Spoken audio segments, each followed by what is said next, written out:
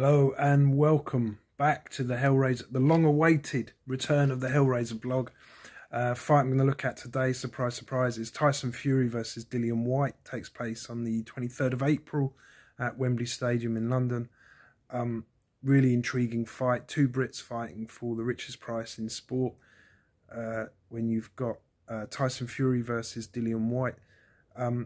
Fury's a heavy betting favourite, 6-1 on. I don't think that it's particularly good betting odds for Fury, because Fury has achieved maybe on a higher level and be more successful on a higher level. So you could possibly say that his odds should be even sort of shorter than that. But it's a fight where if Fury does not switch his brain on 100%, and I say that I expect him to be 100%, but we've seen fights before where he doesn't seem to be motivated, he doesn't seem to be switched on, and I can't really see any pattern or any algorithm that particularly allows us to predict whether he's going to be up for it or not.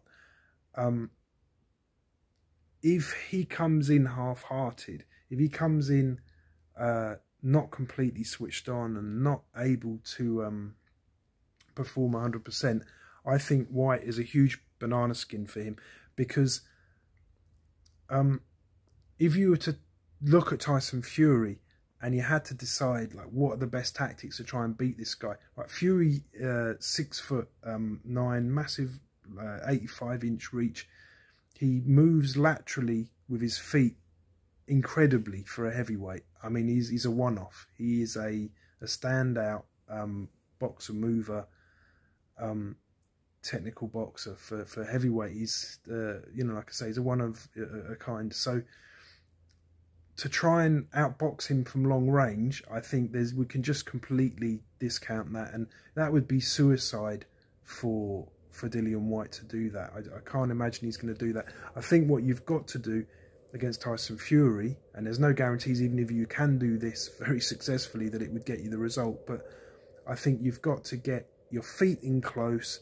You've got to go to the body early in the fight to try and slow Tyson Fury's feet down so that he doesn't have that amazing advantage that he has over nearly everyone that he ever comes up against. Because if you allow Tyson Fury to dictate the pace of the fight and the range of the fight and to use that lateral movement, you've literally got close to zero chance of beating him. And Dillian Whyte, I think, is a big outsider here. Even if he can get his feet in close, it's not that you get your feet in close and therefore you win the fight, but it gives him a hope of making this competitive and maybe winning the fight. Dillian Whyte needs to get his feet in close early. He needs to get big body shots in early. He needs to get the respect of Fury, because if Fury can just box at his own pace, at the pace that he chooses to fight throughout, then I think Whyte has a minute chance here. Fury on his day, when he's boxing at the pace and the rhythm that he chooses to box at, for me is a world-class athlete. Whyte here needs to really put the cat amongst the pigeons, needs to upset Fury early. I actually think it could be a very dirty fight early on. If you think like the biggest fights that Whyte's had, really you'd say probably Anthony Joshua, and that was quite dirty early on. Then he hurt Joshua, no doubt about it. He hurts Joshua in that fight, and it was quite dirty. There was a lot of naughtiness at the end of one round, and it almost looked like it could get out of hand. You know, it was turning into a bit of an ugly scene.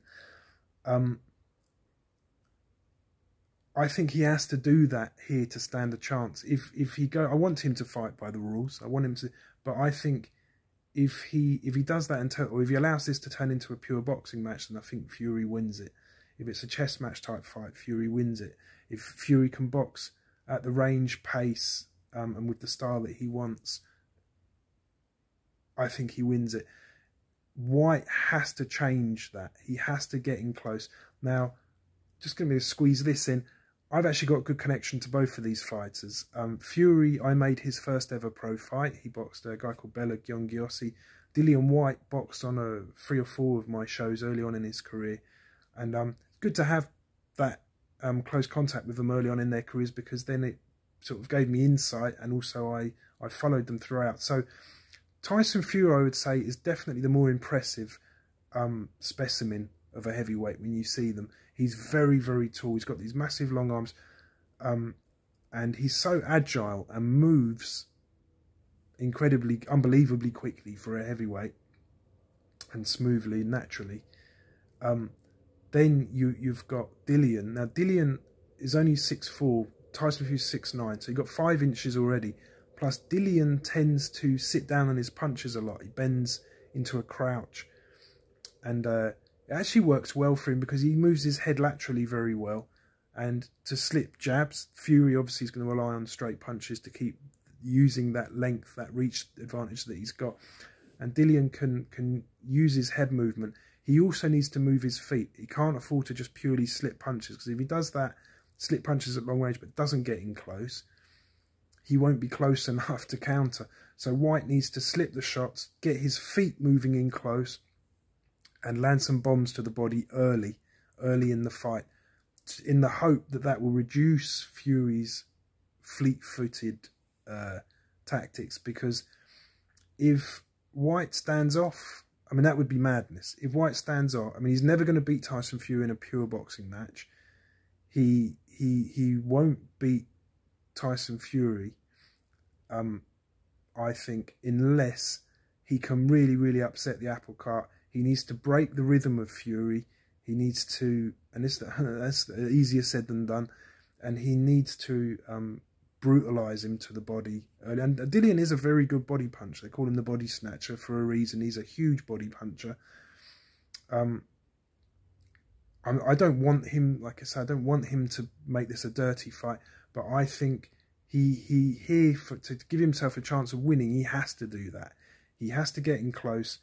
He has to throw those heavy shots to the body, because hitting Fury's head that moves constantly and it's at long range, and you're getting these big long arms firing back at you, I mean, it's just it's not even worth thinking about. He needs to get in close. And even then, I mean, look, Fury is very good inside for a tall, gangly guy. He fights very well. He creates openings by punching the inside of the arms, the gloves. He also positions himself, so he sort of takes out, like, I'd say Dillian Whyte's best shot's probably his left hook, or left hook to the body.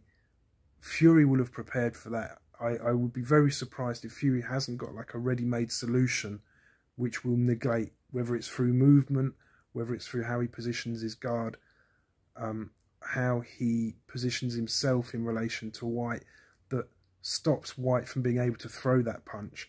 And I think Fury actually doesn't get the credit. He's a lot better technically, even though we all talk about how good he is. I don't think people understand like the minute details that go into his preparation. I'm sure he will for this fight, and it'd be very interesting to see what his tactics are, what his strategies are to counteract the left hooking of Whyte, because